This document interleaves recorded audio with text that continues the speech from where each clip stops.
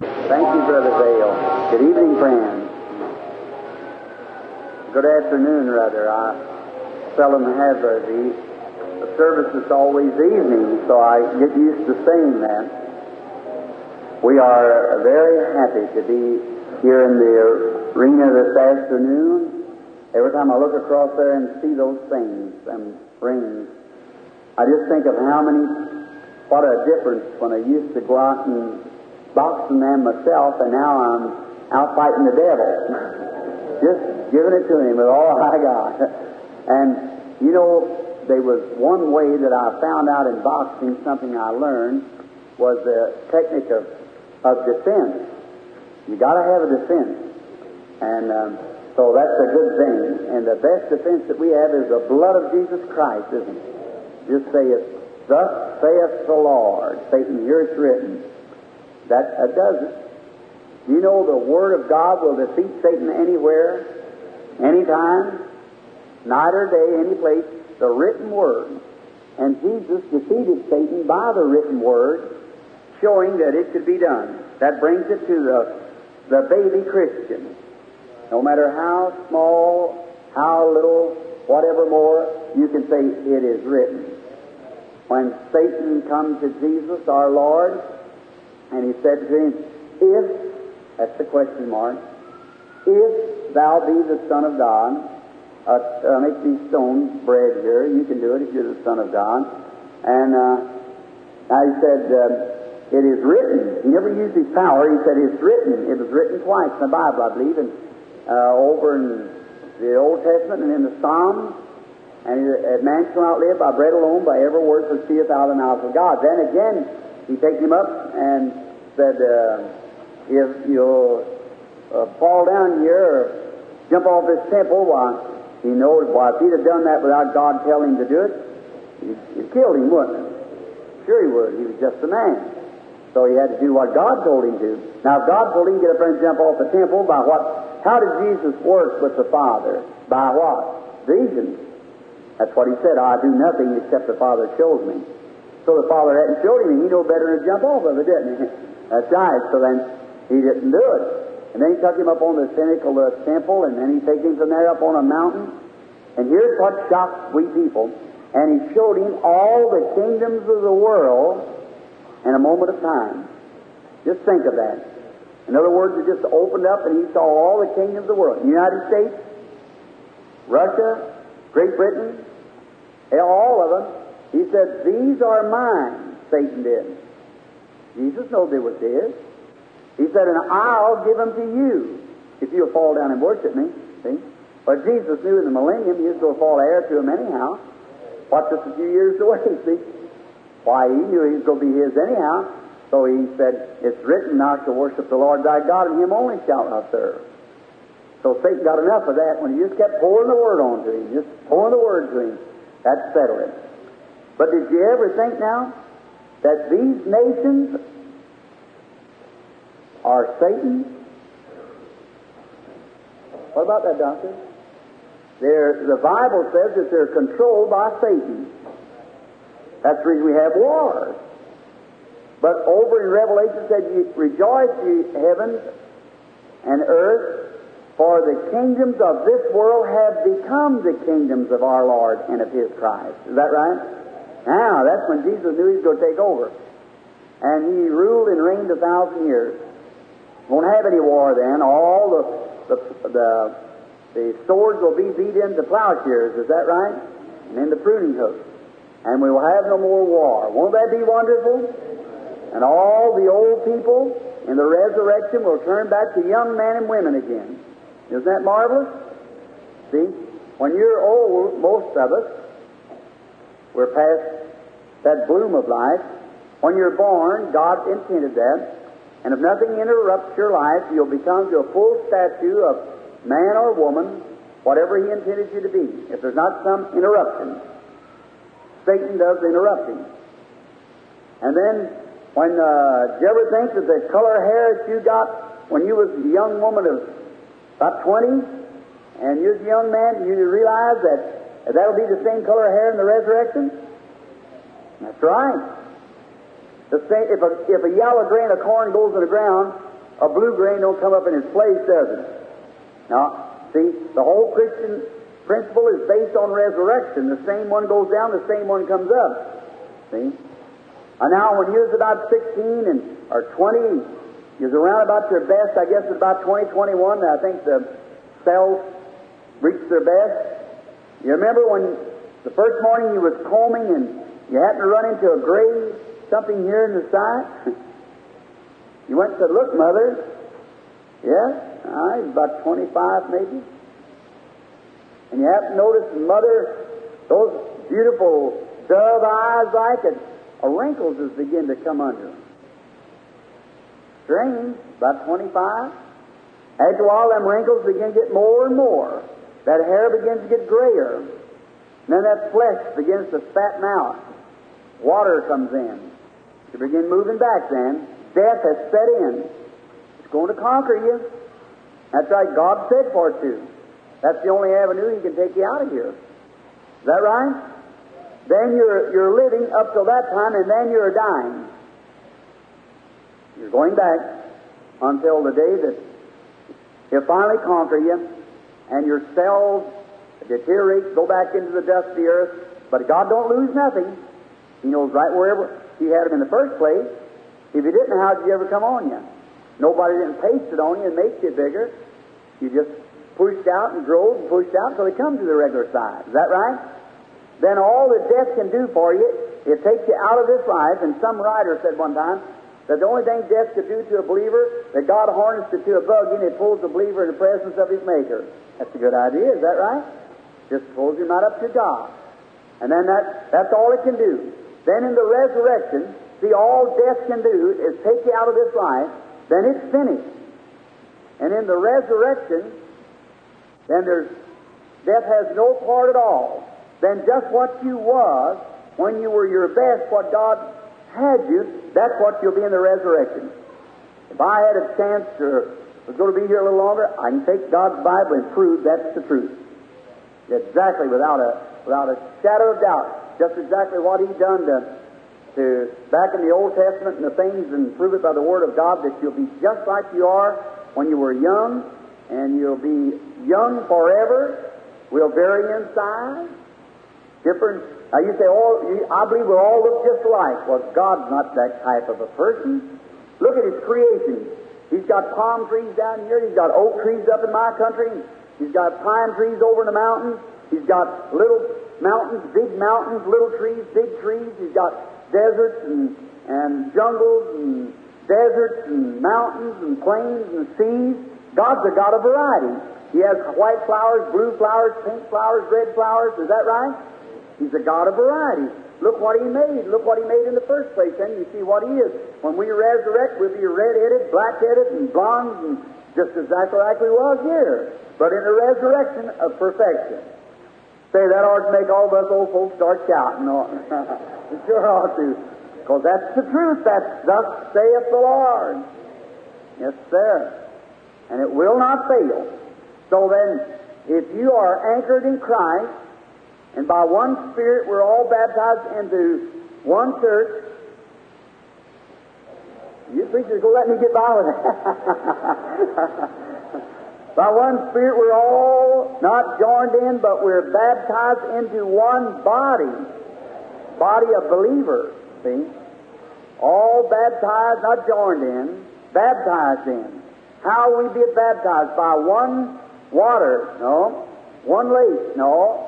By one Spirit. We're all baptized into one body and become members of that body. Oh, my. If that don't make me feel good to think of that, so what can harm you? And then in that body, when we come in, we are sealed. Not from one revival to another, but until the day of our redemption. Ephesians 4:30, grieve not the Holy Spirit of God, whereby you're sealed until your redemption. Now, if you're having this up and down, backside and up and down, in and out, and this, that way, and don't know where you're standing, you haven't sealed yet. See, when a boxcar out here on the tracks that's passing by here, the first thing you know, they start packing it and putting things in it. Well, it has to be inspected before it can be sealed. The inspector comes around. If everything's Sure to shake loose on the track, you make her tear it out and put her over again. That's what we do from one revival to another. That's right. Clean her out, start over again. Let's come on back and start again.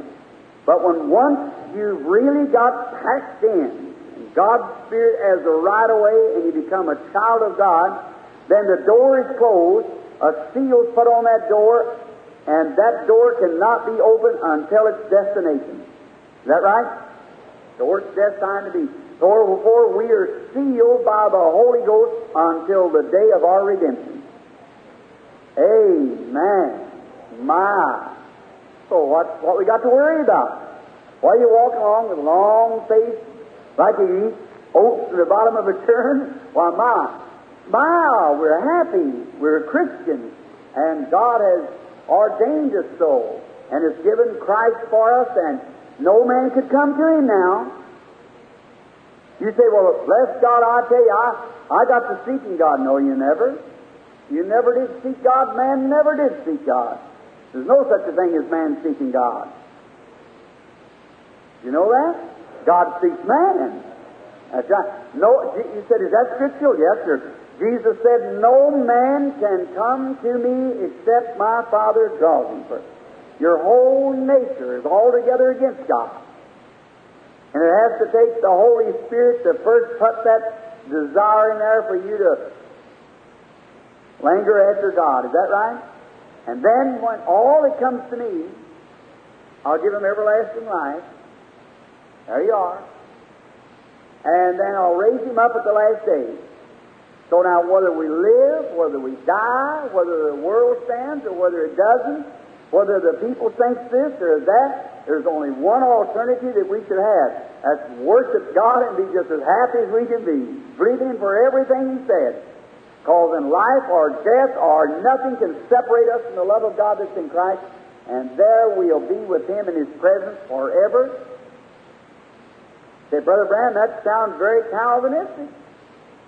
Well, I believe in Calvinist doctrine as long as Calvinist stays in the Bible. See? He gets out of the Bible, I don't believe it. I believe this. I believe every believer believes it with me. That the church has eternal security. God has promised and said He'd be there without a blemish, spot, or wrinkle. Is that right? God's done said so.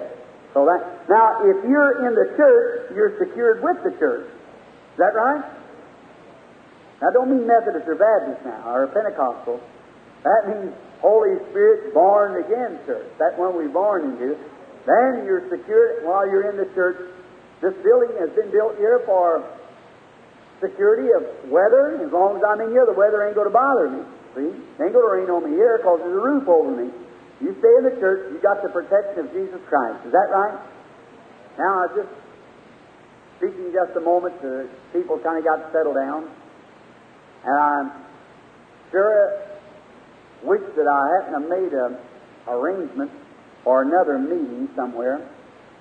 I still believe that Miami and its hold can be turned upside down for God. But what it's going to take is amongst its faithful few that's sitting here this afternoon with such a hunger to do that or see that until you can't sleep or eat. When the travel of soul comes up on the person, Zion will bring forth children. That's secure. But when you get that kind of a place, then you were going to get somewhere. And I trust that this little meeting will never die, that it'll live on and on and on. Now there's been seeds planted. Now Paul said one plants, another waters, God takes the increase. And I pray that God will pour out the water and the Holy Spirit will take the increase. Now, this afternoon I'm supposed to speak or preach or whatever you... as I said before, I'm not a preacher. But I'm what they call a spare tire. See? And then when I just preached around, now the reason I say that because of the respect of... Now, the thing is loving my Lord. Of course I love Him. Sure I do. And I love Him just as good as... I don't if getting an education makes you love the Lord more, brother, I'd start to college right now. I just don't. But God don't require an education for love. He requires a simple heart, just to believe Him. That's right. And many times I say this. Now I'm not trying to use this for crutches to support my ignorance, but education has been the greatest hindrance the gospel of Jesus Christ has ever had. Right. The greatest hindrance that the gospel of Jesus Christ has ever had has been education. Right. The theology has taken the place of the Holy Spirit. That's true. And now, I remember when I was a little boy, I've always liked horses, and I would come over with the finest little chap here, Brother Vale's boy, called him Gray, I believe his name is. And if he is a swell little lad, he said to me, Brother Branham, he said, these palm trees are for the people that live here. He was a Canadian. He wanted to get back to the snow country. So he liked horses, and I said, I tell you, you won't go wrong as long as you love nature, because God's in nature. And so we were talking, and I was thinking when I was a little lad, that's what I liked. My father was a rider, and he was a good rider. He used to go out, and he was a shot. Oh my, what a shot with revolvers. He'd take these great big stone marbles and roll them out like that, and have two guns and shoot one and knock the marble in there and burst the marble with the other gun before it hit the ground. I couldn't hit a water tub like that, it laying still. But I like that outdoors. And a rider, I've seen him ride till honest, I'd be scared to death, riding bucking horses. Well, when I was just a little lad, he met my mother. My mother is from Paris, Texas. My father was from Kentucky.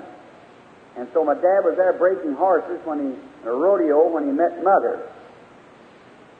And so they were married, and Mama was only 15 years old when I was born. So she was just a kid. And Papa's 18. But I used to want to be like my daddy. I just loved my daddy. He wasn't a Christian until a little bit before he died. I led him to Christ. But he was Irish through and through, and a real drinker. And no matter what he did, I don't care what he did, he's my daddy anyhow. And listen, young folks, and whenever it gets to a place that you have to call your dear mother and daddy, no matter what they've done, when it comes to a place that they're not mother and dad, and just the old man and old woman, that's when you've taken one of the greatest backsliding states that you've ever touched. You'll never know what that mother means to you and that father until you hear that squeaking of the casket as it's going out the door. You realize it's not the old man then. You realize them gray hairs in his head? You helped put him there. And I know my old daddy worked for 75 cents a day until Mother would take the scissors and cut his shirt loose in the back where his shirt would sunburn to his back. 75 cents a day to make a living for me when I was too young to know, hardly wasn't about 4 or 5 years old. He's my daddy, yes. The snow probably lays over his grave today in Indiana. But he's my daddy anyhow. Yes, I loved him. I remember I used to want to be like him. I remember one time when he used to have a little old farm we worked on. I had an old plow horse. And Dad let me use that one because he's gentle, he's so old. And I'd plow with him, and then we'd go down to where the old watering trough was. Had an old log cut out in the watering trough. How many ever seen one of them things? Say, what I wire a tie over here this afternoon, folks? We're just country folks, aren't we? Because we live in Palm Beach. That hasn't taken the country out of us yet, has it? Yes, sir. An old watering trough where the bees that go down there, and hum around, gets the hair out of the mane or the tail of the horse and put it in there and make a horsehair snake. You ever see one of them cells move? We used to do that. Now, when I'd get in, I'd come in a little early and water my horse first before Dad. He'd go plumb the dark and had to milk the old cow. Well, my brother did. I couldn't milk, never could. So then I'd come around there and I'd water the horse, and I had to do some more chores around the house. And I'd get out there, and my brothers would all climb up along on this side of the fence, And Pop would be back to the place still working. I'd get the old horse and look around and see it. Mama, none of them was watching, you know. I'd get Dad's saddle and throw it over and get me a handful of cockleburrs and pick them up under the saddle like that and pull the gird up real tight and climb up on him. Anybody that ever rode with a cockleburr under the saddle, you know what? Poor old horse, or I'm ashamed of myself the other day. A poor old fellow so tired and old, too stiff to get his feet off the ground. Them cockleburrs would pinch him, you know. He'd just stand there and bawl, you know, like that, jerk his feet up and down like that. He couldn't bust, he was too old. Stiff. He'd just bawl and go on like that. I'd jerk off his hat and sway from one side to the other. I was a real cowboy. Yes, sir. My brothers all sat there and clapped their hands, you know. Always. I was a real rider. Was no more than sitting in the chair there and somebody rocking me, you see. So when I got to be about 18 years old, I was sure they needed me awful bad out west to break their horses. I knew they just couldn't hardly get along without me, so I stepped off from home, went out west. I landed in Arizona just about time of rodeo time. Got me a pair of Levi's, went out there, and I thought, now I'm going to go home in the silver saddle, and I'm sure going to make a lot of money. So I climbed up on the side of the corral, you know, and they went forth and they turned the horse loose there. They was going to have a rider to ride this horse. And brother, when he come out of the chute, put him in the bull pen when he come out, that horse made about 2 bucks and a sun piece and saddle went one way, a rider went the other. The pickup's got the horse, the ambulance got the rider. Blood pouring out of his ears and nose laying out there all crumbled up on the ground. I thought, that don't look like that old plow horse I rode. I don't know whether I'm going to have a silver saddle or not. So then, caller went by and he said, I'll give any man here $100 that'll ride this horse 2 minutes. And he went right down along, all them bunch of cowboys lined up along the trail fence, all disfigured, you know, real cattlemen. Here I was sitting there, my feet spread out, trying to look like a cowboy. That hat on, my ears pulled down. And that fellow walked right straight up to me, looked in my face and said, are you a rider? I said, no, sir. I done changed my mind right quick. But I wasn't a rider. That wasn't my old plow horse, and I know that I couldn't stay on that thing. That's the reason I say today I'm not a preacher, see. When I was first ordained in the Baptist church, I had the locally charter license, I had my Bible under my arm. Every time I meet anybody, say, are you a preacher? Sure. Yes, sir. One day I was over at St. Louis, Missouri, and there's a fellow named Robert Doherty, a Pentecostal preacher. And that man, I heard him in a tent meeting, and I was supposed to help in this meeting, and that man preached till he got so red in the face, he'd lose his breath and go plumb to his knees, buckle. I don't see, and he'd catch his breath, and you hear him about 3 blocks away and come back up, he's still preaching. Somebody said, are you a preacher? I said, no, sir. My old slow Baptist ways don't think of it that fast, so that's the reason I'm kind of careful about saying I'm a preacher, you see. Especially when Dr. Vale and many of these men are sitting around who are real preachers. But whenever I do this, I like to talk about the Lord. We all do that, don't we? So now, let's read some of His words. Ask Him to help us. I want you now, I believe the crowd's about settled down and gathered in. And I won't speak to you too long, I trust. And I want to read some scriptures where I know that His Word will never fail. And I'm a great believer in the Word. Are you? And says, this is thus saith the Lord. I believe it. Hang my soul on any phase of it there. It's right. Now, you could have left that alone just for a minute longer. All right. In the 11th chapter of St. John, I want to read... I didn't mean that so sincerely. But thank you anyhow. In the 11th chapter of St. John, beginning at the 18th verse, I want to read a few scriptures here. I want to speak on the resurrection. Say, what a text to take amongst a bunch of people that, maybe we need a resurrection. Don't you think so? Old minister one time, he went and preached repentance.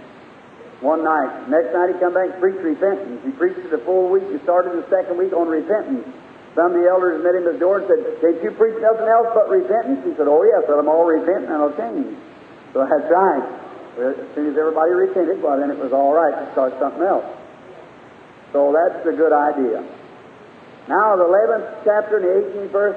Now Bethany was nigh unto Jerusalem, about 15 furlongs off. And many of the Jews came to Martha and Mary to comfort them concerning their brethren. But Martha, as soon as she heard Jesus was coming, went and met him, but Mary sat still in the house. Then said Martha unto Jesus, "Lord, if thou would have been here, my brother would not die. But I know that even now, whatsoever thou wilt ask God, God will give it to thee." I like that, don't you? Jesus said unto her, "Thy brother shall rise again." Martha said unto him, "I know that he shall rise again in the resurrection at the last day." Jesus said unto her, "I am the resurrection and the life. He that believeth in me, though he were dead, yet shall he live. And whosoever liveth and believeth never die. Believest thou this?" She said unto him, "Yea, Lord, I believe that thou art the Christ, the Son of God, which should come into the world." Now, let's lay aside our tears just a moment now, next few minutes, and let's speak to Him. Let's bow our heads first. Father, we thank Thee today for a happy, joyful heart that's made possible only by Jesus Christ. How can we be anything else but happy and know what we know? We're so grateful to You to be mindful of us and to bring us into this great fellowship and also relationship with Thee. Fellowship through Christ, relationship to God by the Son of God. We thank You. And now we pray that all of our tears of this life may be brushed aside right now. What we're going to do tomorrow or the next day matters not. It may not even come. But now we're going to speak on Your Word. And I pray, God, as not knowing what to say, that You will circumcise the lips of Your servant and will circumcise the heart of the hearer. And may the Holy Spirit take these things which are of God and place them into the heart of the believer and of the unbeliever. And may He so water it with the blessings of power until it will bring forth fruit for the Master. Hear us, Lord. And may there not be any people sick left in this building this afternoon. May there not be one sinner left in the building. May the sinners be saved and the sick healed. And may the saints be full of power and glory, magnifying Jesus Christ, the Son of God, whom we ask in His name for these blessings. Amen.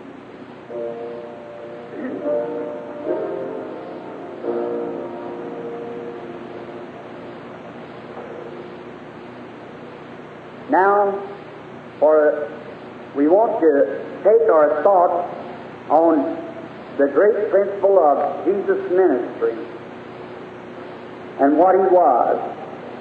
And now, in our text where we're at this time was just at the beginning of the budding of His ministry. Now, if you'll notice, the first year of His ministry, He was all of it. In the second year of His ministry, they're beginning to find fault. Just a little later, they crucified Him. That's the way of the revival. It'll go up and blossom, and then as soon as the tinsel gets knocked off, it begins to settle down. And Jesus, in this time speaking, was just in the beginning of His ministry.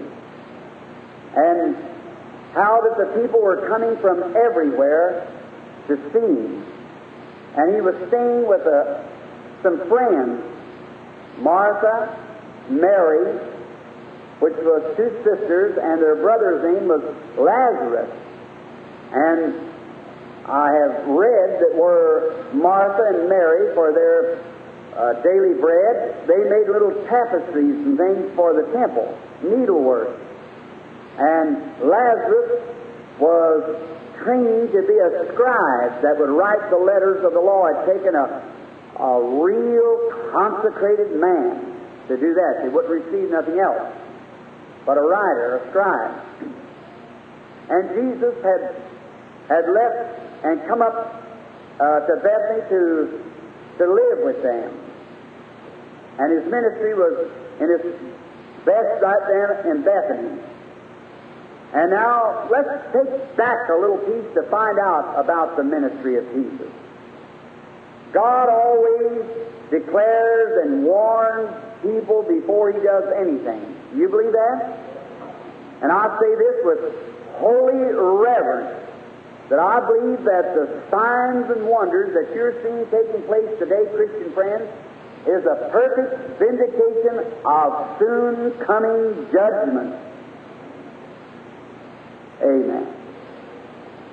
Judgment has got to strike the world. For if people won't receive mercy, there's nothing left but judgment. Mercy always foreruns judgment. It did in the antediluvian destruction, it did through John the Baptist, and so is it now.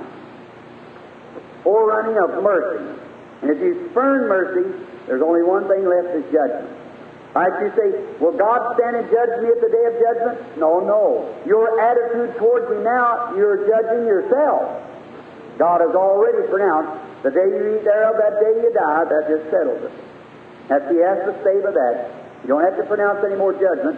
Your attitude towards it is the recompense. What you think of His way of escape. If you refuse to walk in His way, then you're already judging yourself as you judge Him.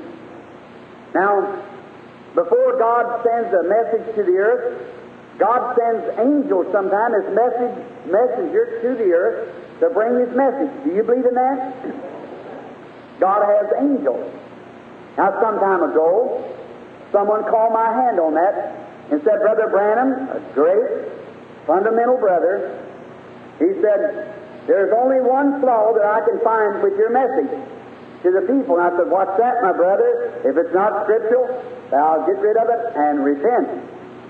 He said, well, you're always referring to an angel. And said, the angel of God met you and told you so and so. Said, Brother Branham, don't you know that God doesn't use angels to direct His church? Said the Holy Spirit directs His church. I said, that is true. But God also has angels, ministering spirits sent from God. And he said, oh, Brother Branham, that was Old Testament doctrine. That you mixed the New Testament with the Old. I said, one's just a shadow of the other. And I said, you've got to have the Old Testament. It's just a shadow of the New. And the Old Testament and both of them together confirm God's attitude towards the people. And Paul said in Hebrews, the 12th chapter, seeing that we are compassed about with such a great cloud of witnesses, let us lay aside every sin, every weight and the sin that does so easily beset us. Now, he said, well, now, Daniel had angel and so forth, but said the New Testament does not support angelic beings coming to individuals as the Holy Spirit has come. And I said, oh, brother, I was different with you. I said, I believe that the Holy Spirit is here. He's the one that fills us, and our life is not our own, but it's the life of the Holy Spirit in us that makes us Christians. I believe that. That every fiber of a Christian's body is controlled by the Holy Spirit. I believe that your eyes are. You can't help from seeing evil, but if you lust after it, you've already committed adultery. You turn your head. The Holy Spirit makes you do that. Is that right? You might be tempted. Temptation is not sin. Heeding your temptation is sin. See? You can be tempted. Christ was tempted like we are, but never sinned. So the Holy Spirit is the God that helps us bear out the truth of God. And we are written epistles, read of all men. Now, he said, now what about the angels in the New Testament? I said, well, I look at Mary, the Virgin. She was visited by an angel. He said, oh, but that was before the Holy Spirit came. I said, then I'd like to ask you this. Do you believe that Philip had the baptism of the Holy Spirit? All of us do that, don't we?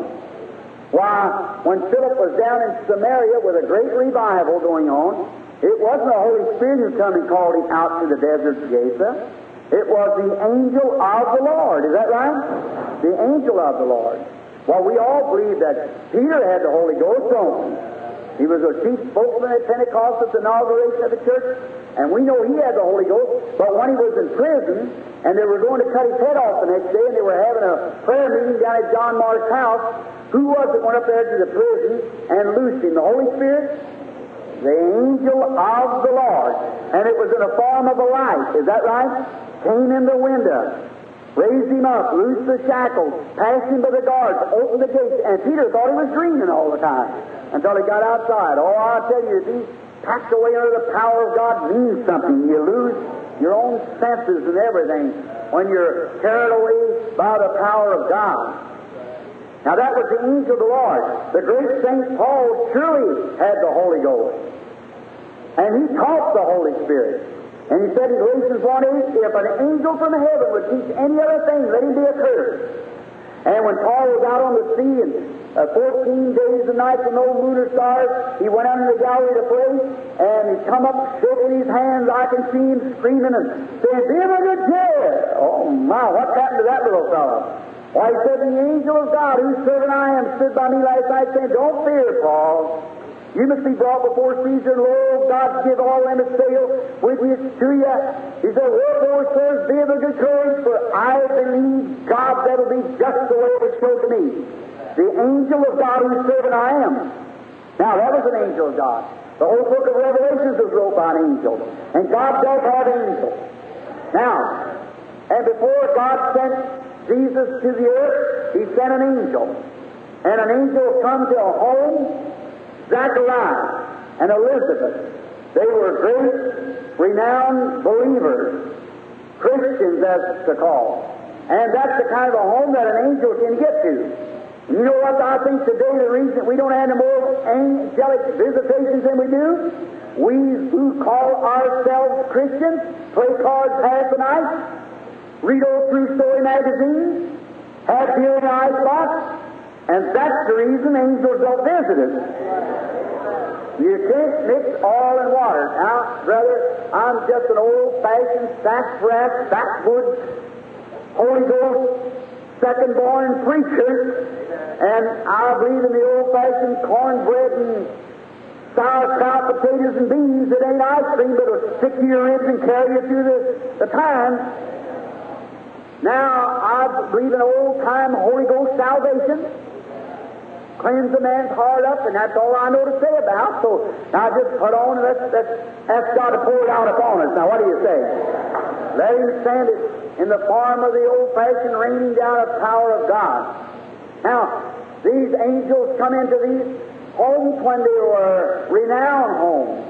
And he went one day, Zachariah down at the priest, making sacrifice, and his order was to burn incense. And while he was burning the incense, the angel of God came, Gabriel, to his right-hand side and spoke to him and said Zachariah told him that when he went home after the days of the ministration of the temple, that he was going to be with his wife, and she was going to bear a child, and she was an old woman.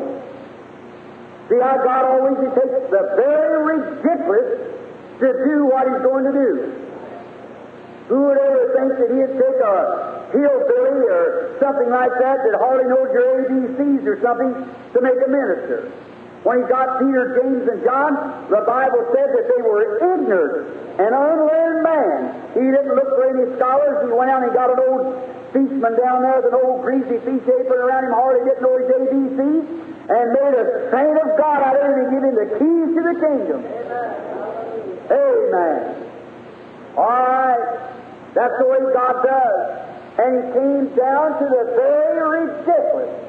Someone said not long ago, now, God bless you, my dear Catholic friends here, see, said, Brother Branham, if that gift had been given, the Pope of Rome would have known about it. He knows just about as much as Catholics know that that was the Christ that was born. God doesn't deal in great dignity reigns like that. He comes to the poor and humble and takes that which is not to bring to pass that brings foolishness of preaching to condemn the mighty and wise. God does that. He always takes the very lowest to bring it up. If them apostles could have said, we're educated, we're smart, we got all kinds of degrees, they'd have had something to glory in, but they were ignorant and unlearned men, and God taken that which was not and made that which is. Hallelujah. Oh, I love that. When I think that everybody's got a chance. You say, now wait a minute, preacher, Paul was an educated man. That's exactly right. You said he had to forget everything he knew to learn Christ, too, and die daily over it. Yes, sir. Now, that is truth, and that's where our world is, our churches are failing today. We're trying to get into our pulpit. You people who are electing your pastors, you're trying to get the very smartest, newest, freshest thing out of the seminary that you can find, and sometimes that's the worst thing you can have. Right. What we need today is a man with an experience of God who will lay that to the root of the tree and let the chips fall away and preach the unadulterated gospel if the church turns him out. Fellow said to me not long ago, said, preacher, if I preach that, he said, I'd be preaching the four walls. I said, I'd rather be preaching the concrete blocks, the truth of God. That's right. And have favor with God. If I had to eat soda crackers and drink branch water and be preaching the truth and to have fried chicken 3 times a day and have a collar turned around and standing for something I know was a lie. Amen. Amen. That's free. That's right. God's Spirit. What we need today is a good old-fashioned St. Paul's revival and the Bible Holy Ghost back in the church again as a light of God. This priest standing there making his sacrifices while this offering prayer waiting, and a righteous man, godly man, and over to his right side appeared this great Gabriel, the archangel. God always sends minor angels, but Gabriel announced the first coming of Christ, and Gabriel will announce the second coming of Christ. Right, the archangel of God will announce the second coming of Christ. Now, I want you to notice, beautifully here, and the angel told him when he went home, he would be with his wife and she'd bear a child. I noticed that scholarly man, who had plenty of examples to look to, he said, how can these things be? My wife is, maybe 10, 15 years past the menopause. But look where Sarah was. She was 40 years past the menopause. Look at Hannah. He had plenty of examples that he ought to have been able to read in the Scripture and know that that was the truth. But many times he read it, but he didn't apply it as the same God then being the same God then. And that's what's the matter today. When we think of days of miracles are past, we're failing to see that the same God that was, is now, and always will be. How easy the Jews condemn Jesus when they see while they walked to the Red Sea their fathers had and on dry land and all these miracles and signs, and then still didn't believe that that was their God. You're doing the same thing. That's what it is today. It's the failing of the church when theology and stuff and education has took the place of the old-fashioned mourner's bench. We used to have the mourner's bench. You tuck that down in the basement. We don't use it no more. That's the truth. And all the fire we ever had on the altar, we put it in the stove. What we need today, you say, well, Brother Branham, I'm afraid you'll get a little fanaticism, a little wildfire. I'd rather have a little wildfire than no fire at all. Sure. I can put up with a little fanaticism before I can put up with something so icy and stiff and starch and ungodly. How can God move into a place like that? Go into a place where the spiritual thermometer rests 100 below zero. Somebody say amen. Everybody set your neck, look around, see who said it. Preacher said to interrupt me. A little old woman one time lived up in Kentucky. Her boy come out there to Indiana and joined a nice big church. It wasn't the church that I brought, it was a Methodist church. I was a Baptist. And he went out to a Methodist church, and they began as a great Darcy church. She come out with a little fired up Methodist church. She went out that morning where her son and them was going to church at, and she walked in while the man at the door didn't even want to let her in. She had on a little calico dress or gingham or whatever you call it, up around her neck like this, and little old laced-up shoes and long sleeves like that, and come walking, tipping like a little mammy, you know, ought to, walking into the church, and the doorman looks back at her like that as to say, "What are you?" And it embarrassed her boy. Brother, if you've got a mammy like that, you ought to thank God for somebody. What we need today is some more old-fashioned mothers like that. She was so happy to get to church, and she got sitting in the church. The preacher said something about the blood of Jesus Christ. She said, "Amen!" And everybody stretched their neck like a crane to look around and see who it was. And the preacher lost his faith. He said, He didn't know what had happened. Well, then, he sat there he didn't know she was out of place. She was sitting there, listen, brother, she might not have had her name in Who's Who, as this great book of Who's Who they got, but she had her name on the Lamb's Book of Life, and I'd rather have my name there than all the Who's Who's of this world. That's who's, in my opinion, who is. God's Who's Who. I'm glad my name is. You know that famous book they got out, Who's Who, the 400 millionaires and so forth, all the dignitaries of the world. Let this world have theirs. Our name's written in heaven on the Lamb's Book of Life, and that's who God's Who's Who is. Might be silly to the world, but your name's on the Lamb's Book of Life. She was sitting there with her arms folded, just as bright as she could be, and the preacher said something else. After a while, she thought was her Jesus said, "Amen!" And everybody, and you know what? The ushers come and put her out of the church is interrupting the pastor. He couldn't preach his sermon, talking about falling from grace. Oh my, that just goes to show the difference. Yes. Now, Sarah, a little woman, way in her age, and she had the baby. Now, why couldn't Hannah have, and Hannah did the same. Now, how about Elizabeth? But John said, Zachariah said, oh, she couldn't do it. She's too old. Look, here's the sovereignty of God. The angel said, I am Gabriel, who stands in the presence of God, and my word shall be fulfilled in their season. And because you've doubted my word, you'll be dumb till the day the baby's born. Hallelujah. If God says anything, commissions it and sends it to the earth, all hell might explode, but it will never change God's word. It'll be anyhow. God's done spoke it. That makes it right. Oh, that settles it with me. When God says so, I believe it, don't you? That's it. All right.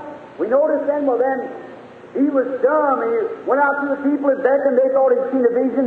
He went home to live with his little wife, and surely she conceived, and she hid herself for 6 months. 6 months later, this same angel came down into Nazareth, a wicked little old city where a young lady was having maybe a Blue Monday wash day. She's walking down. She's engaged to a man, a widower of 4 children, had a pot of water on her head, walking down through the street, and all at once the great light flashed before her, like a great light standing there. And in the middle of this light stood the great archangel Gabriel.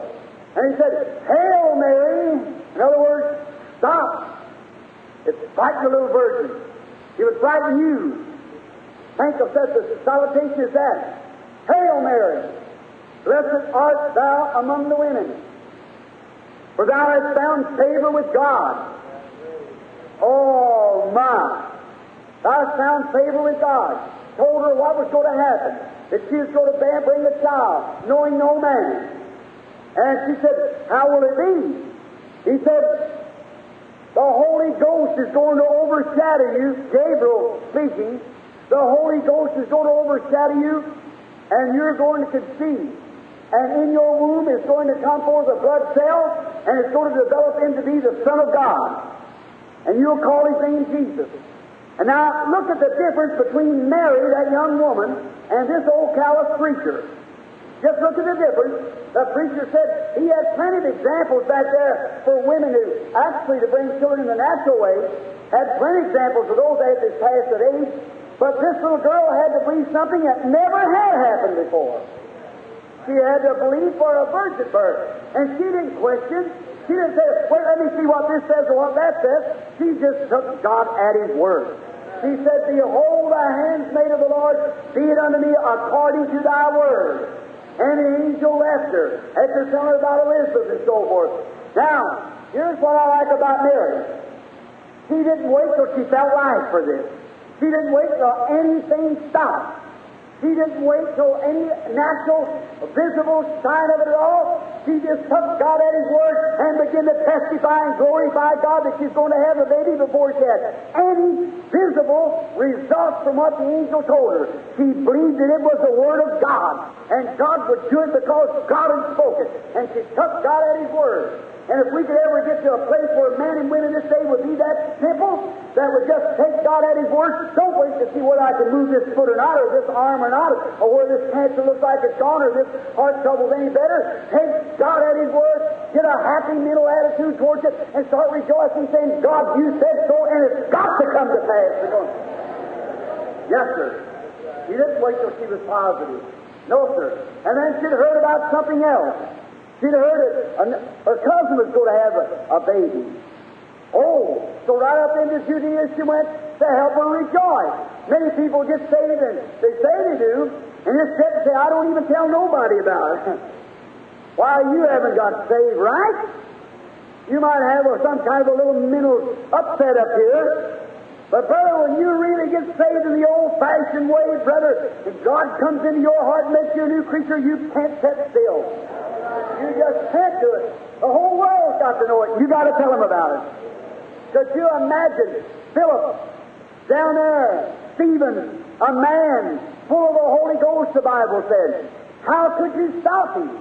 Why, it's like a house on fire in a dry weather and a windy day. Well, you couldn't put him out if you had to. The only way they could stop him was kill him. He was full of the Holy Ghost. He wasn't no preacher. He was just a deacon, but he was out on the street testifying and glorifying God. Well, he couldn't stop him. The Holy Ghost had him so wrapped up till he was his own. He only looked through God's eyes. He only seen what God seen. He only acted on what God said. Oh, God, if we could ever have a revival like that, you'll see the whole thing broke down, and America would have a real coming back to God, or we can get to a people who won't think their own thoughts, won't think their theology, but will just take what God said and live for that. You believe that's what we need today? Away she goes, up in the hills of Judea, to testify, to talk about it. I can see Elizabeth. When she looks down and sees her coming, she's lovely. She loved her cousin. So she runs out to meet her. Now, Elizabeth had hid herself for 6 months. So when she seen this girl coming, she ran out. She was so happy. She put her arms around her, hugged her, and called her name, and began to rejoice. And she said, I'm so happy to know that you're going to be a mother. She said, yes. She said, well, I'm very happy, but I'm just a little scared. Because it's 6 months to be his mother, no life yet. All subnormal. See how God does? Always are ridiculous. All subnormal. The little baby John was 6 months with no life. And then she said, and Mary said, well, I've got something good to tell you. The Holy Ghost appeared to me also and told me that I was going to have a child, unknowing no man. And I call his name Jesus. And just as soon as that lame Jesus come to human lips for the first time, little John received the baptism of the Holy Ghost and began to leap in his mother's womb for joy. That's right. And if the name of Jesus Christ spoke by a human being could make a dead baby come to life, what ought to do to a church that's born again of the Spirit of God? It ought to bind every devil, heal every sick person. Amen. That's right. What ought it to do to people who claim to be born again? Little John, in his mother's womb, 6 months of developing of cells and no life. The Bible said that John the Baptist was born from his mother's womb full of the Holy Ghost. Amen. Oh, I like that. Born from his mother's womb full of the Holy Ghost. And you begin to leap and jump for joy. You know, when the Holy Ghost comes on you, something's got to turn loose. If a baby's born, and that baby, somebody said, well, I'm born again. You sound like it, all right. Now, if a baby is born, and that baby's born stillbirth, you know what's the matter with that baby? The baby's born dead. And that's what's the matter with a whole lot of stillborn children in these formal churches today. You're born dead. You've got a conception but never received life. What to do with a baby like that? Pick him up by the heels and give him a little bit of posterior protoplasm stimulation. I'll tell you, he comes to life like quick. And if there's anything the church needs today is a good old-fashioned gospel Holy Ghost spanking by the hand of God pouring out His power. It'll make the church come to life. Amen. That may seem flat, but it's the truth. Yes, sir. You spank him a little bit and you let out a squall. Crying. Oh, my. I can see Martha or Mary when she's up there and Elizabeth went out to reach and grab her and hug her. What a marvelous time. You know, today we kind of lost that kind of feeling for one another. Isn't that right? I'll never forget Miami. That woman said, I don't mean to hurt your feelings. There's some lady let us have a great big place down there. She's supposed to be, what is them, Justice? Some kind of a woman like that. And I was having a meeting. And they had her out in a little place. And they said, Brother Huckster said, Brother Branham, the Duchess wants to see. I said, the who? He said, the Duchess. I said, who's she? He said, well, she's the greatest woman around here. I said, oh, is she born again? I said, well, I don't know. And I said, well, what's she any more than these other people out here? I said, well, you speak to her as you go through the back of the hall. I said, all right. When I got back there stood a great big woman with about enough clothes on her she could put in an aspirin box. And that woman, and enough jewelry on her. That, I ain't making fun. I'm stating back because I'm in the pulpit. They would have fed poor children and paid my missionary trip twice to Africa.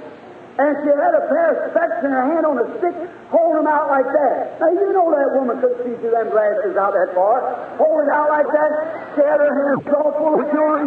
And she said, well, I am so calm to meet you. Held her hand up like this. I reached out over a big fat hand and I said, get it down here so I know you want to see you again. What we need today, brother, is people putting on too much dog, we call it in the city expression. What are you anyhow but 6 foot of dirt? God have mercy on you. I don't care how you can dress, how you can act, what kind of a home you can live in, what kind of a car you can drive. If you're not born of the power and spirit of the resurrected Jesus Christ, you're lost and will go to hell just as sure as a mark will go to his spot. Amen. That's the truth. Oh, my. Here some time ago, my wife and I were going downtown. A young lady on the street, she said, people just getting away from love. And that's the main thing you gotta have. Going down the street, and I was driving my wife. Some lady said, hello, Brother and Sister Branham. I said, how do you do? And I said, to her like that, bow my head to her, and said, how do you do? Riding on down the street. I said, do you speak to her? She said, yes. I said, I must be getting hard of hearing. I said, I never heard you. She said, oh, I smiled. Now, I said, a little silly grin to take a place of a preacher. Look at I don't like that. This is a good old-fashioned Holy Ghost sent revival. Man back to believing the Word of God that God will take care of us like He did in the old days. He'll take care of us today. You believe that? God will take care of us. What we need today is another refilling, another, like the disciples, 3 days. Some of you trying to test and experience or trust it that you had 10 years ago. That's all right, but what about today? You need one today. Today is the day. Sure. A filling. The disciples, about 3 or 4 days after they received the Holy Ghost, went back and got in one accord and began to pray again with one accord until the Holy Ghost shook the building where they were sitting. Amen. What we need. Oh, my. You get away from all this your dignity. I can prove to you that dignity, the devil is the pappy of every bit of it. In the beginning, he wanted something more glamorous and everything than what Michael had. He went over and set him up a kingdom, and that's what polluted heavens if it had stayed there, and God kicked him out. He's been dignifying the church ever since. The truth, God doesn't dwell in dignities, He dwells in simple, sincere hearts. Hallelujah! Brother, I can notice here not long ago I happened to be preaching at a little old Baptist church as a pastor at, still pastor, Milltown Baptist Church. I used to go home at night. I looked, there's a nightingale used to sit there in a little old cedar bush. I stayed with some people out there about 20 miles out. I drive out every night just to be alone and get up in the woods and sometimes pray happy. Did you ever get up in the morning, hear all the robins a-hollering? All the little birds, just as soon as it breaks day, we crowd around all night, can't get up till about 1 o'clock. On Sunday evening, go to church. Sit around there, shake their little head up through the air and sing. You never hear one of them having high blood pressure. You never see one on a crutch, did you? God takes care of them. That's right. They just trust they commit everything to God and go ahead. Now, I studied nightingales. Now, I noticed some nights when a storm cloud was coming over, it quietened down. Then all at once he'd let loose again and just sing to the top of his voice. I thought, what does that? Now, science tells us that they look up to the heavens, and if they can't see any stars or any light, they get sad, so they don't sing. But if he can get his eye on one star, he knows the sun's are shining somewhere, so he knows it'll break day after a while, so he just sings to the top of his voice. I thought, oh, God, that's right. If I can get amongst some people who's God, you squeak a little amen out once in a while, I'd best me know that the power of the Holy Ghost still exists somewhere. That's right. If I should go out today, and I'd go out tonight and look up and see that great big bright star, I'd say, Star, what makes you shine like that? You're so pretty, what makes you shine and give light down here on the earth? If he could speak, he wouldn't say, he'd say, Brother Branham, it's not me shining, it's the sun shining on me. That's what makes me shine. And that's what makes people, a doctor said to me some time ago, said that these people had shouted and praised God and tried to act like they were so happy that they was excited. Well, brother, we better get excited, don't you think so? Excited. And said that, no, it isn't. It isn't that. It's not them. It's because the Spirit of God is shining on them. Some time ago I was drinking from an old fountain where I used to go by and drink all the time, and there was always a bubble constantly. And I thought, what makes you so happy at bubbling like that? I thought maybe because deers drink. No. Because the bears drink. No. Maybe because I drink. No. If he could speak and say, Brother Branham, it's not me a-bubbling, it's something behind me pushing me and making me bubble. And that is to every believer that's born to the Spirit of God, there's something behind him pushing him, bubbling up. Hallelujah, fountains of water, bubbling up unto everlasting life. That's what the church needs today, is a good old-fashioned, fresh bubbling up. Yes, sir. Used to be when I was a little kid, I used to think of bubbling. I used to have to cut rails and things to stick under the old kettle and wash out in the backyard, in the wood yard. I don't guess you ever did that. Big old three-legged kettle out in the wood yard, you know, and Mama put her clothes there with homemade soap, and I'd have to go out and cut wood and fire under there. Oh, my! I thought, what? So much of that fire? Why does that thing burn so much wood?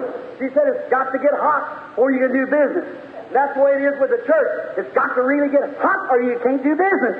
You got to get something.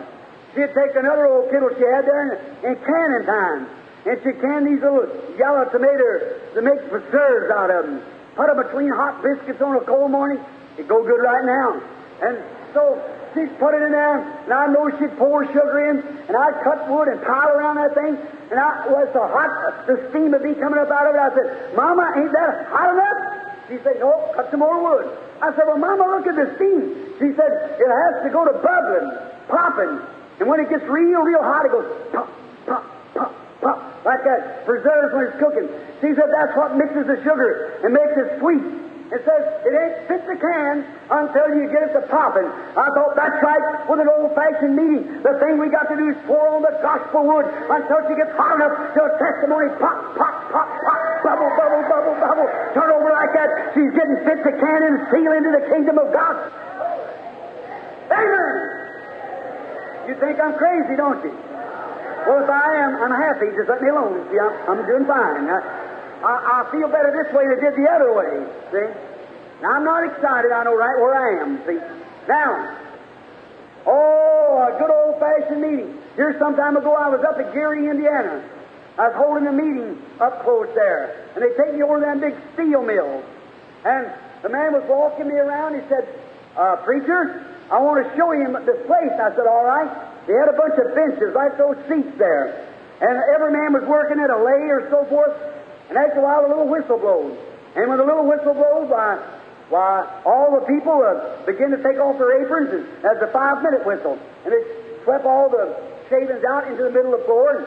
And the first thing you know, then another whistle blowed. Everybody went out. He stood there, and we watched them all go out. He talked. I said, how many men you work, and so forth. He said, I'll show you, Reverend Branham, how we clean that up. I said, all right, sir. He walked over there, and he pressed the button. I heard something way back going, I said, what is that?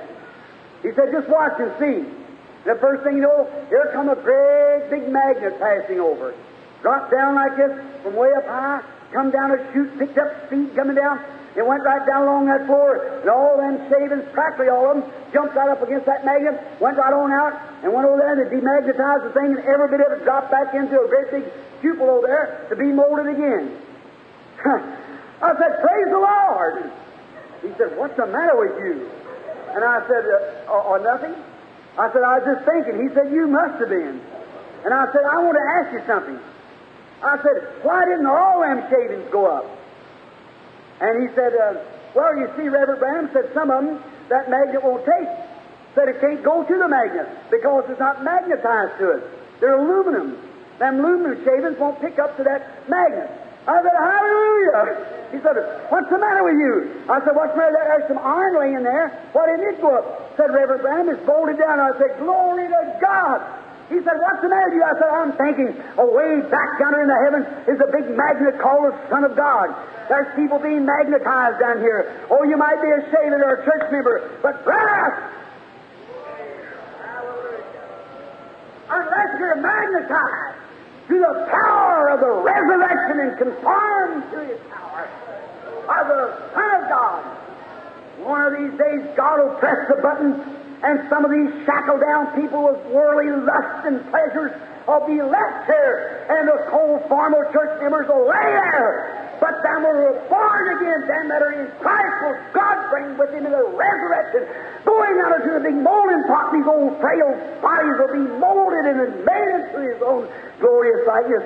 Why wouldn't it make a man shout? Why, tear you to pieces. Right? I thought of how glorious, how the people's got away from God.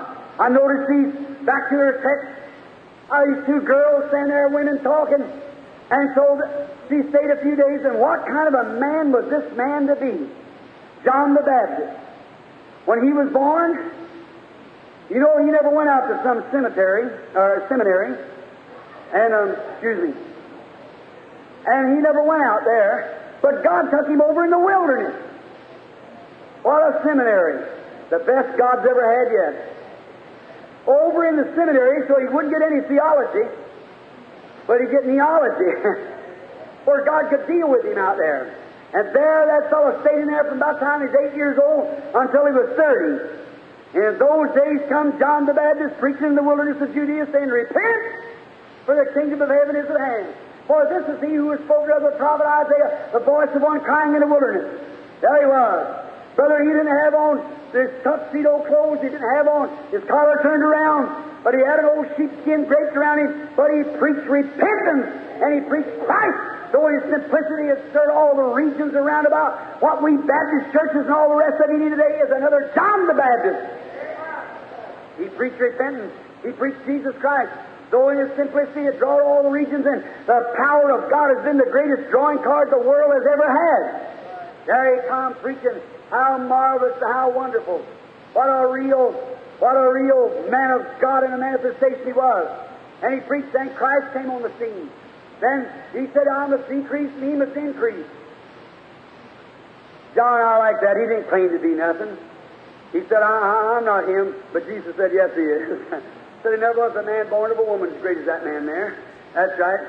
So howbeit the least the kingdom of heaven is greater than John, but there's never been a man born of a woman as great as he. While all the other prophets spoke of him, but John introduced him to the world. This is, behold, the Lamb of God.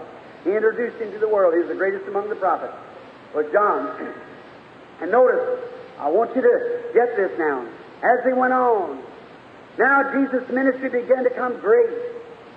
And he went away from home, Lazarus' home. And when he left, sorrow came in. And let me say this to you, Christian. When Jesus leaves your home, watch out, sorrow's on its road. Sorrow's on its road when Jesus leaves your home. You watch for trouble just as sure as He goes away. If you drive Him away with your sinful living, your reckless, careless life, sorrow's on its road to your house. Isn't that right? Now, notice, but in this case, he wasn't run away. He went away because God gave him a vision and told him to go away and wait 3 days. He said he didn't do nothing unless the Lord showed him in a vision. What I see the Father doing, that's what I do. I do nothing else besides that. So he knew he went 3 days, and first thing you know, they sent, Lazarus got sick. So they sent for Jesus to come to heal him. And he just ignored it and went on. Brother, I'm telling you, if you'd ever send for your pastor to come pray for you when you're sick, and he didn't come, you'd sure leave the Baptist or Methodist church and go over and join the Presbyterians. Or you Pentecostal go to the Baptist or somewhere. Yes, sir. No, you couldn't stand that. So they sent for him again. He just ignored it and went on. For he knew that God's will had to be done. All things work together for good to them that love God. Isn't that right? Keep your heart right with God and everything else come all right. Now, he went on just a little farther. And the first thing you know, Lazarus taken sick. He got sicker. The doctors come. They could do nothing with him. We're taught, mythical perhaps. I wouldn't say it would be correctly historical. He died with hemorrhages in his lungs. All right. When he died, anyhow, they take him out, buried him. They embalmed his body, put him in the grave. Order then of burying, like it is a lot in the Orient today, they dig a hole and lay a rock over the top of it where they bury their dead. So they put him in the grave, and he went on. First day passed, my house sad that little home. Then the second day passed, worse. Third day, even the fourth day. All hopes was gone. Think about that poor little sad family. Death had struck the home as the saddest hour they'd ever seen. Death was in the home. The man had been down there preaching and healing the sick, had turned him down when their brother was dying, and they had faith in the man. They believed that he was the man of God. They'd give up their church because any man that believed on Jesus had to get out of the synagogue. He was a holy roller, see? And so they had to get out of the synagogue. As soon as they believed they put him right out. And yet they knew in their heart that he was God's son. But their theology had tied them up so they couldn't accept that they had their own creeds and their own Apostles' Creed. Did you ever hear such nonsense? We got today the Apostles' Creed. I challenge that to the Bible. There is no such a thing as Apostles' Creed. If there's any Apostles' Creed in the Bible, it's found in Acts, where he said, repent every one of you and be baptized in the name of Jesus Christ for the remission of your sins. You shall receive the gift of the Holy Ghost for the promises to you and your children's children, to them that far off, even as many as the Lord our God shall call. That sounds more like an Apostles' Creed. Now, I believe in a Holy Roman Catholic Church. I believe in the communion of saints. Anybody believes in communion of the saints is a spiritualist. That's exactly right. Saints are dead during the presence of God. There's no mediator between God and man but Jesus Christ. Amen. That's right. So how you get yourself all twisted up. My, it's a shame. I don't blame you people. It's the pulpits where it started. No wonder that's the damnation of the country when Satan got in the pulpit. The truth. Failing to preach the unadulterated Word of God. And the Word of God will produce just exactly what it said it would do. But we explain it all away. It's all away. It's for some other day. Could you imagine somebody standing on a platform saying the baptism of the Holy Ghost, divine healing, and that's for another day? It's like trying to introduce a man freezing to death and paint some fire for him and say, there's a fine fire. That's what it was. You can't warm by painted fire. That was fire one time, but what about fire now? Holy Ghost had power at Pentecost through the first age, second age, and on down. What about this age? He's the same Holy Ghost today. The same power, the same signs, the same wonders, the same miracles. If he can get the same kind of faith amongst the people, God doesn't change. There. What a time. Dark hour, the church has turned them out because they believed on Jesus and he had turned them down seemingly. My, it's dark hour. But just at the darkest of hour, then Jesus come along. That's usually the way he does it. Just in the darkest of hour, Jesus comes along. Maybe it's your darkest of hours, sister, but Jesus comes along. Maybe it's your darkest of hours. There's been women sitting there this week in wheelchairs, walk. There's been those who's on stretchers. There's been those who's been bound for years and so forth, around the world, everywhere, up walking. Maybe it's yours with heart trouble, worst enemy that you got, and sickness. Maybe you can't live over another few days, but Jesus will come along just in the darkest of hours. He comes along. Now, when He come along, things begin to change. Little Martha, she'd been kind of dilatory, and all the things of the world, but about food and making tables ready. But you know, I kind of like her now. As soon as she heard Jesus come, here she started to sing. Now, I see her pass by and say, "Hey, they tell me that holy roller. He wasn't here when Lazarus died, was he?" So we see slipping back to town now as the funeral service is over. She just passed right on by. I believe that Martha had in her mind some scripture. And here's what I think she had. When the Shunammite woman in the Bible, when Elijah passed by and she was blessed and gave a baby, and the Shunammite woman, when she seen the baby had died, she said, "Saddle a mule now and go forward, and don't you check unless I bid you. We're going to get to the prophet." And she knew that was God's representative. And if she could get before the prophet, she knew God was in His prophet. And if she could only get to that prophet, she would find out why her baby had died. She would know. So the husband said, "Oh, it's neither new moon nor Sabbath, and he won't be up there, up at the Mount Carmel." She said, "All will be well," and away she went. And when he come in, God hadn't told the prophet nothing about it. He just told Gehazi and said, "Here comes that Shunammite." He said, our heart's grieved. God's kept it from me. I don't know what's the matter with her." So he hollered, "Is all well with thee? All well with thy husband? Is all well with the child?" Now here's where I like her. She said, "All is well." Settles it. The baby a corpse, her husband a screaming maniac, run up and down the floor, her heart jumping out of her, but all is well. I like that. What was it? She was to the base of where she knowed she'd find out from God what the reason was. She run up to the prophet and fell down and revealed herself. She grabbed him by the feet. Of course, Gehazi jerked her up. He kind of taking care of her, watched nobody did such things. So Elijah said, "Now, Gehazi, you take my staff. Don't you go to talking to somebody on the road, but I go to give you a commission. You go lay this staff on the baby." And the woman, now, that would have worked, all right, if the woman would have believed that. That's where I think Paul got the handkerchief idea.